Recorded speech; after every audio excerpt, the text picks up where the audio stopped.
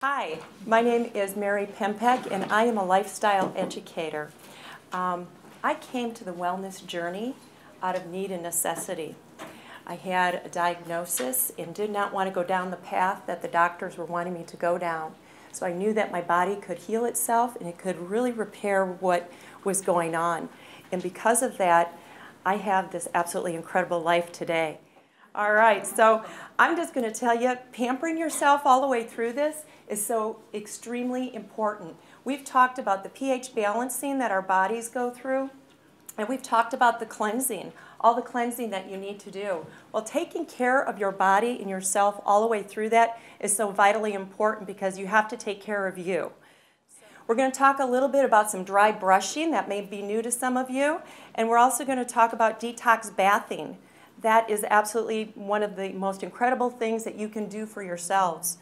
Targeting the lymphatic system is very important when you're going through cleansing and pH balancing. It gets things moving. It gets the junk out. So targeting that lymphatic, very, very, very important to do.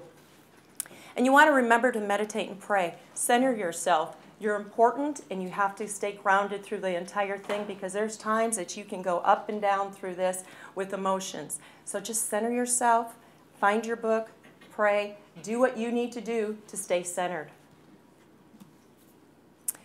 So we know that preparing things can be very stressful. We know that preparing the detoxing or the pH balancing, you look at that and you go, how in the heck am I going to do that? I work 9 to 5. If you're lucky, right? Because we always work a little bit more. And if you're a stay-at-home mom and you're juggling things, you're working 24/7. And how do you balance your family? How do you balance the life that you're living with taking on this new protocol that you're going to do? And so one of the things that we recommend you doing is planning. Plan, plan, plan. So think about what it is you're going to need for the week and purchase those types of things all well in advance. Take a look at your recipes. Look at your supplements. Figure out, how am I going to take those? Am I going to put my supplements in my food? Am I going to drink them? Am I going to hammer them down really quick because sometimes people want to do that, or they want to sip them throughout the day? So just kind of knowing how you're going to do things and manage it is really, really important. So we recommend shopping, get that, get your recipes, use that crock pot. I know you've heard about that already today, and it has many benefits for our digestion. But one of the other things that it does is it helps to alleviate the pressure in life, because when you get home, when you're cleansing and detoxing and working on that pH, you want to have a nice, good meal that is soothing and comforting to you, that you don't have to slave over because now you need to feed your family. So use the crock pot. It's absolutely wonderful. Prepare your breakfast the night before. That's a great thing to do. So we know that we get up in the morning and we're running, and we're really busy. And the stress of trying to make a shake because we're packing it full of so many things, or a smoothie, whatever it is you're doing, we want to try to take the pressure of that down. So preparing, always preparing in advance is key. So go ahead, prepare take your container that you're maybe going to make your smoothie in, get your water filled up in it, maybe put your silver, put your magnesium in that, your cell drops, whatever protocol works for you, put that in there the night before. Stick it in the refrigerator. It's done.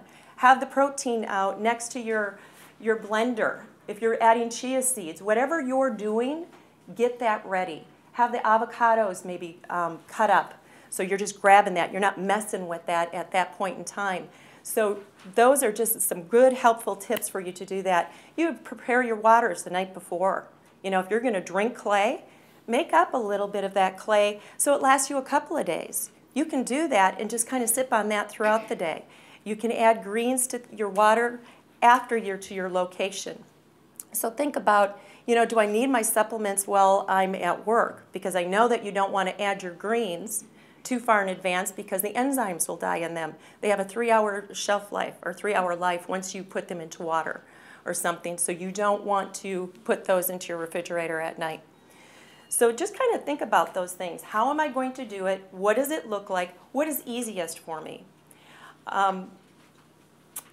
The other thing that we're going to talk about just a little bit is how do I use these supplements? Some of the different ways of using them is, you can eat them, you can drink them, you can blend them.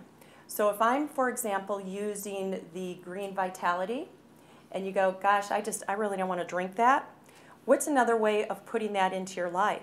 Well, you can add that to some peanut butter, right? You would never taste it in that. You can use it in your salad dressings. If you like salad dressing, mix it with your oil, get it on top of your salad. It's endless what you can do with that. Be creative. I'm going to urge you that if you do use it in your cooking, that you're going to want to sprinkle it on top of your food after it's prepared, because once we heat that up, we know the enzymes are going to die. And we don't want that happening, because we want all of those really live enzymes. And we want you to ingest those. So after the food is on the table, we call it table ready.